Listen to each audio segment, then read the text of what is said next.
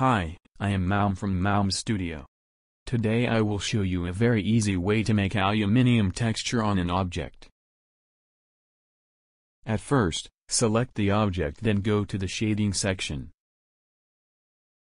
Now search for image texture. Then open and click the aluminium image.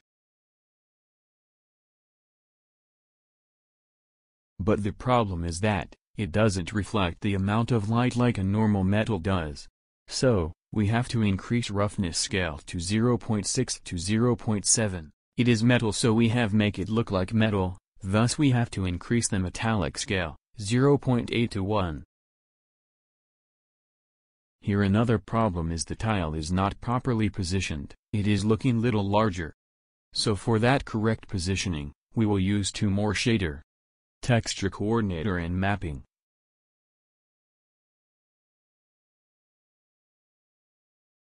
We can adjust the mapping by increasing the size scale up to 5 on both x-axis and y-axis. Now, it is looking a realistic aluminium box.